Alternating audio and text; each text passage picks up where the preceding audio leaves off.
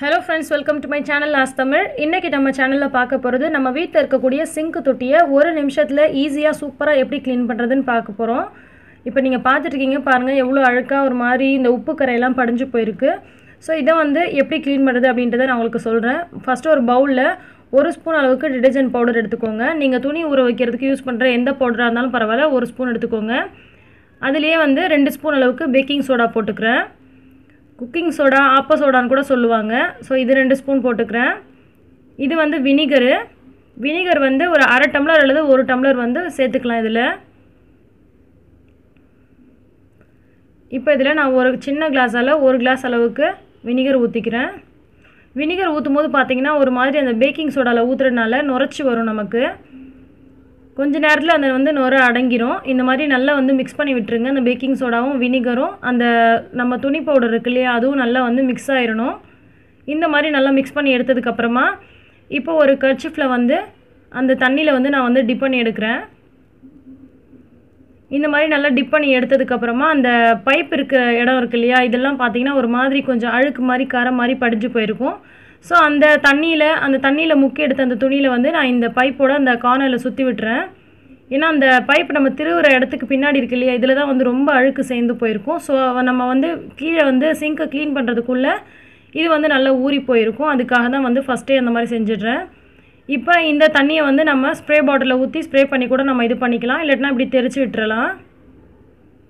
இந்த மாதிரி நல்லா ஃபுல்லாக சிங்கை சுற்றி உள்ள இடம் இந்த மாதிரி எல்லா இடத்துலையும் தெளித்து விட்டுருங்க. டைல்ஸில் கூட நீங்கள் தெளித்து விட்டாலும் டைல்ஸும் பார்த்தீங்கன்னா நல்லா சூப்பராக க்ளீன் ஆகும் இந்த மெத்தடில். இந்த மாதிரி ஒரு ப்ரஷ்ஷு அல்லது நார் மாதிரி இருந்துச்சுன்னா கூட நீங்கள் எப்படி உங்ககிட்ட என்ன மாதிரி ப்ரஷ் இருக்குதோ அதை வச்சு நீங்கள் ஃபுல்லாத்தையும் வந்து தீர்த்தி விட்டு நல்லா எடுத்துருங்க. நல்லா தேய்ச்சி விடுங்க. ரொம்ப ஒன்றும் இதுக்கு எஃபர்ட் போடணுன்ற அவசியம் இல்லை. ஏன்னா இது அந்த வினிகர் பேக்கிங் சோடா அந்த சஃப் பவுடர் எல்லாமே சஃப் பவுடர் கூட நுரைக்கி தான் ஆனால் வினிகரும் பேக்கிங் சோடாவும் உங்களுக்கு சூப்பராக பளிச்சுன்னு க்ளீன் ஆக்கும். இது வந்து ரொம்ப நாள் உப்பு படிஞ்சு இருக்குது அந்த உப்பு தண்ணி கரைலாம் வந்து ரொம்ப நாளாக இருக்குது அப்படின்னா நீங்கள் பேக்கிங் சோடாவை அந்த கரை மேலே போட்டுட்டு கொஞ்சம் நேரம் வந்து அந்த தேய்ச்சி விட்டால் கூட உங்களுக்கு அந்த கரையை வந்து எடுத்துகிட்டு வந்துடும். இந்த மாதிரி வந்து ஃபுல்லாக நம்ம வந்து தேய்ச்சி விட்டுறலாம்.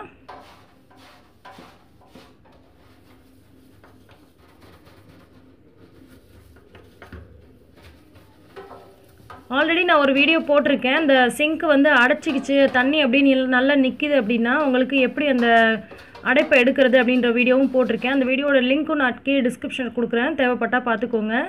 இது வந்து நான் க்ளீன் பண்ணும்போது இந்த மாதிரி சும்மா கொஞ்சம் அந்த இடத்துல மட்டும் நான் வந்து பேக்கிங் சோடா போட்டு க்ளீன் பண்ணிக்கிறேன். ஏன்னா அது உள்ளே இருக்கிற அழுக்கெல்லாம் நமக்கு ஊறி வந்து வெளியில் வர ஆரம்பிக்கும். அதுக்காக தான்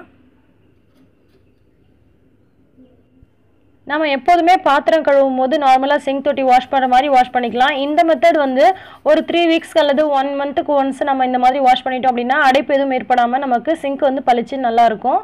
இந்த நடுவில் இருக்கிறதையும் வந்து எடுத்து நல்லா வந்து தேய்ச்சி விட்டு வாஷ் பண்ணிவிடுங்க. இப்போ நம்ம கீழே தேய்ச்ச நேரத்தில் பார்த்தீங்கன்னா இந்த கர்ச்சிஃபில் சுற்றி வச்ச அந்த இடம் வந்து கொஞ்சம் ஊறி போய் அந்த அழுக்கெல்லாம் வந்து லைட்டாக வர ஆரம்பிச்சிடும். ஸோ இப்போ நம்ம அந்த சோப் தண்ணியில் மறுபடியும் வந்து நம்ம டிப் பண்ணி எடுத்துகிட்டு ஃபுல்லாத்தையும் இந்த பைப் ஃபுல்லாத்தையும் நம்ம வந்து தேய்ச்சி எடுத்துடலாம். சேம் இதே மெத்தட் தான் வந்து உங்களுக்கு சில்வர் பைப்புக்கும் நீங்கள் யூஸ் பண்ணணும். இப்படி பண்ணிங்க அப்படின்னாலே உங்களுக்கு நல்லா பளிச்சுன்னு வந்து அந்த அழுக்கெல்லாம் போய் நல்லா சூப்பராக இருக்கும். இந்த தண்ணியிலே தொட்டுட்டு அந்த டைல்ஸ் ஃபுல்லாகவுமே நீங்கள் வந்து தேய்ச்சி கழுவிட்டுடுங்க.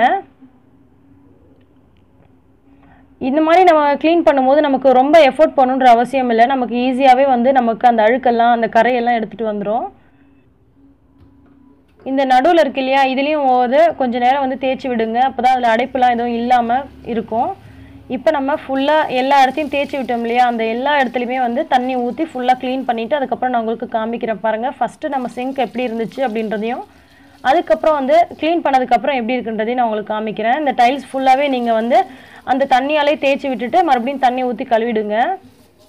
ஏன்னா நமக்கு டைல்ஸ் பின்னாடி திட்டாக கரை இருக்கும். அந்த பாத்திரம் கழுவுற போது அந்த தண்ணியெல்லாம் தெரிச்சு இந்த மாதிரி நம்ம க்ளீன் பண்ணும்போது நமக்கு நல்லா சூப்பராக க்ளீன் ஆகிடும். நான் 2-3 மெத்தடில் க்ளீன் பண்ணியிருக்கேன். பட் இந்த மெத்தடில் க்ளீன் பண்ணும்போது ரொம்ப ஈஸியாகவும் இருக்குது ரொம்ப சூப்பராகவும் க்ளீன் ஆகுது. ஸோ இப்போ அந்த நடுவில் இருக்கிற அந்த பிளேட் கூட பாருங்கள் எவ்வளோ க்ளீனாக சூப்பராக இருக்குது அப்படின்னு. சிங்க் மட்டும் இல்லாமல் பைப்பு இந்த டைல்ஸ் எல்லாம் கூட நல்லா பர்ஃபெக்டாக க்ளீனாக இருக்குது. பார்க்கவே சூப்பராக இருக்குது. கிட்ட போய் காமிக்கிறேன் பாருங்கள் உங்களுக்கே நல்லா தெரியும். ஸோ இந்த வீடியோ பிடிச்சிருந்துச்சுன்னா லைக் பண்ணி மற்றவங்களுக்கும் ஷேர் பண்ணுங்கள். இன்னும் பல சூப்பரான பெஸ்ட் டிப்ஸ் அண்ட் ஐடியாஸ்க்கு ஆஸ்தமில் சப்ஸ்கிரைப் பண்ணிக்கோங்க. நன்றி.